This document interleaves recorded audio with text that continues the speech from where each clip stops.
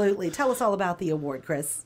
Well, every year the National Communication Association, which is in the comm studies discipline, is the national professional organization, gives out an award for small liberal arts college programs that is a program of excellence.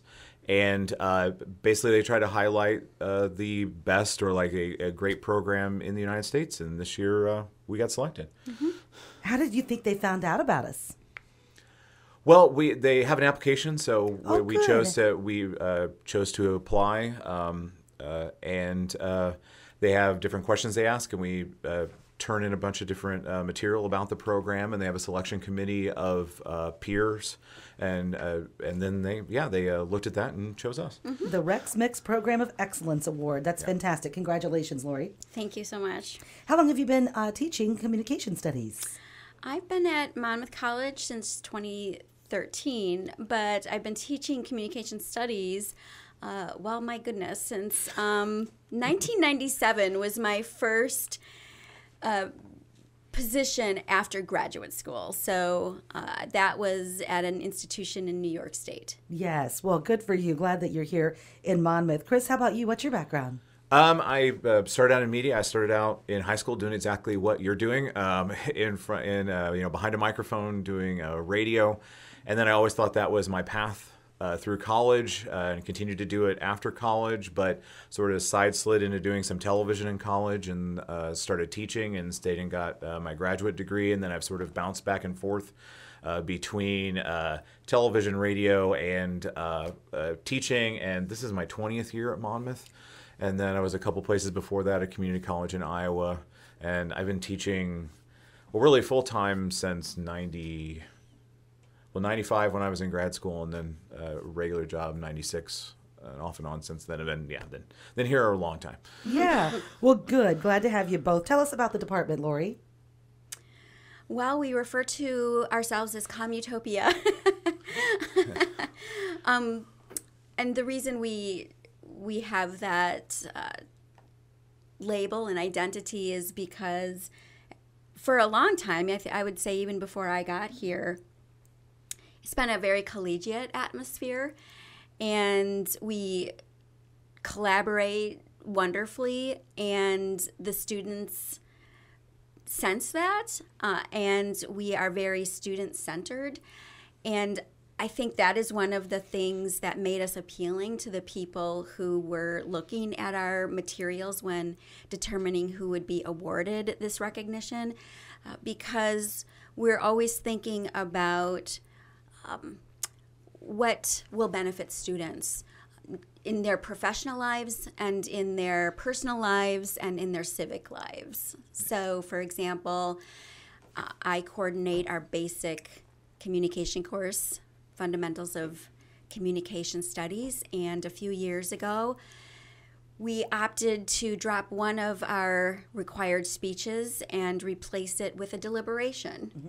And students sit in a circle after reading materials about a significant issue and engage in a deliberation. They talk about the pros and cons to each solution to a problem, and they spend about 90 minutes using their materials, sharing their own experiences, and hearing other people's voices, and along the way, I think, building empathy for other people's positions.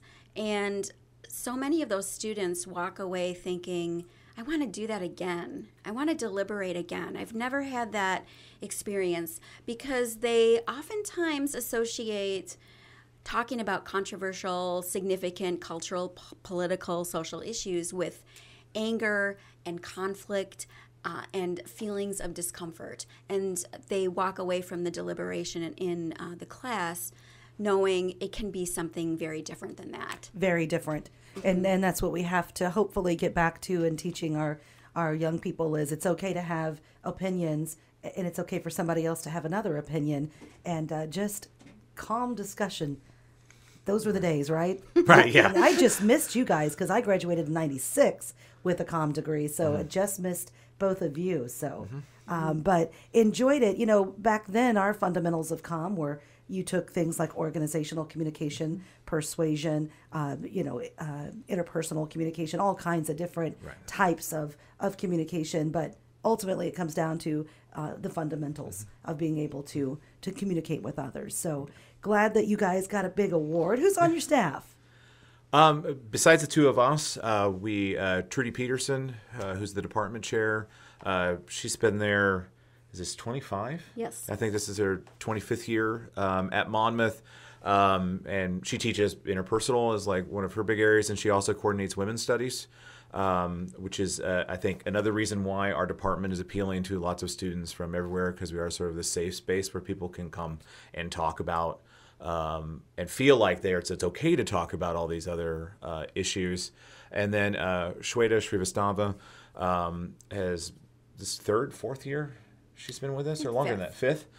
I'm terrible with numbers, which is why I became a comm student. But Shweta teaches or persuasion and organizational, and she has an interest in media as well. And then our newest hire, Reginald Bell, comes to us this year and teaching mainly in our strategic communication, public relations area as well. And then one of our recent grads is adjuncting for us, Ethan Hager, who's from right here in Monmouth. And Ethan was here, yeah. Yeah, and I think I was about to say, I think he interned right here with you guys, or worked for you. He finished up his master's degree at Western, has been teaching the fundamentals of communication class for us as well. Good for Ethan. Good for him. Yeah, you know what's interesting about communications and real world application now is the technology advancements. We actually have too much communication to keep track of. Yeah. It sort of feels like you never get that list checked off because, the email you sent with the answer to the question ends up on a chain of emails with more questions at 6:00 at night, and you feel like you have to complete it and get that communication back, or it's just going to be there waiting for you in the morning. So it is so interesting how to balance all the communication because of the phone. Or I should say the computer, the phone, the appliance now is in your hand. There's so much more communication. Well, yeah, and one of the things that we talk about, all the students in our major and a number from others places take a media and society class, and one of the big things we talk about in that is, this information glut, information overload, and how that can have this effect on people where they pull back. There's just too much, and then all of a sudden they stop paying attention to anything. So, when people talking about fake news, they can't trust this, they can't trust that. There's large amounts of people who just all of a sudden say, I'm just not going to listen to any of it. And that's like the worst response you can have. And then there's this thing where you're afraid you're going to miss something. And they call it FOMO, fear of missing out, and then it's just so much and it can consume you. And we talk about how, there's this balance and this need for us all to be very more information literate beyond just the media. It's one of the focuses we talk about in the fundamentals class, but then we talk about it all along, that you need to understand what you're being exposed to and to see what the behind of that is, what the meaning of that is, what's this person trying to do. And most of the time there's nothing wrong with what they're trying to do. It's more about you understanding that they're trying to do this and you getting the right message out of it and understanding and not being tricked or led the wrong way. Clickbait. Yeah. And yes, this morning Consumer Affairs just sent us an alert that there is a lot of deep fake scams and deep fake meaning untrue articles out there, and you have to always be very, very careful. What's nice about having a local communications studies course right here, or major, I should say, we're very lucky because we like to partner with you guys and do internships, because at the local level, I don't have to worry about a big boss in Chicago or LA or New York being part owner. It's just, we're just going to give you the news. What's going on in the community and with the kids in sports and theater and all the different, extracurriculars. So we get very lucky that we get to do that and stay out of all the politics, right? Yeah. Well, I think that's the wonderful thing about you guys being here, because it's a model that I talk about, both with telling students what's important about the college radio we do, but what's important in radio and how that's very rare. And in the area to still have an example of, a station that's doing what I personally think all stations should do, and is the generalized problem across commercial radio, is this not being focused local and being focused on a commodity that's not that big of a sell, which is music that people can get anywhere. So when you're banking on music, you're banking on something that is not as big a commodity as it was 20 or 30 years ago when people were coming to the radio to listen to music. Before the internet. Yes, before the internet, before you had Spotify, before you had everything on your phone that you could do. It just doesn't make sense to continue to focus that way. But the local, which is where I started, on a very, very local, small AM station that did every sporting event, had people from different towns calling in, telling you the news from the town. That's what it should be, and that's what is nice about this partnership, that we have like a really good model here of where they can come and work and see what radio really should be. Well, Right. thanks. And Yeah. it takes a village. Yeah, Yes. I have read recently about media deserts, right? We hear about food deserts, and all of the things that Chris just said are so true about the value of having this station in our area. And Chris teaches a course that is part of our core curriculum because it's a designated community engagement course. That's a new requirement for students. Is by the time they graduate, they have to take a course that's designated community engagement. And so that's an example of a course that recognizes that in order to be informed about your area, your town, your community, your neighbors, you need media.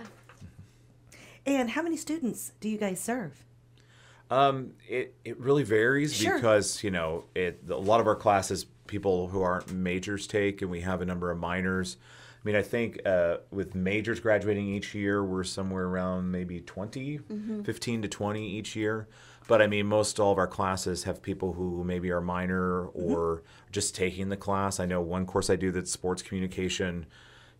I think this semester there are about 20 in there, and only 3 of them are majors. Now there might be a few minors in our sports information and media minor. I'm not sure, but lots of times it's just students who are interested. I know the interpersonal class that Trudy does is always full and generally full of people who aren't our majors. They're coming in, wanting to take that as with a lot of the classes. So, and then we serve every student that comes through Monmouth, because every student, unless they come in with a credit before, take the fundamentals class. So legitimately everybody that walks across the stage during graduation has come through at least one of our classes and hopefully walked away with at least being a little bit better at communicating, or at least understanding a little bit better. I'm sure they are.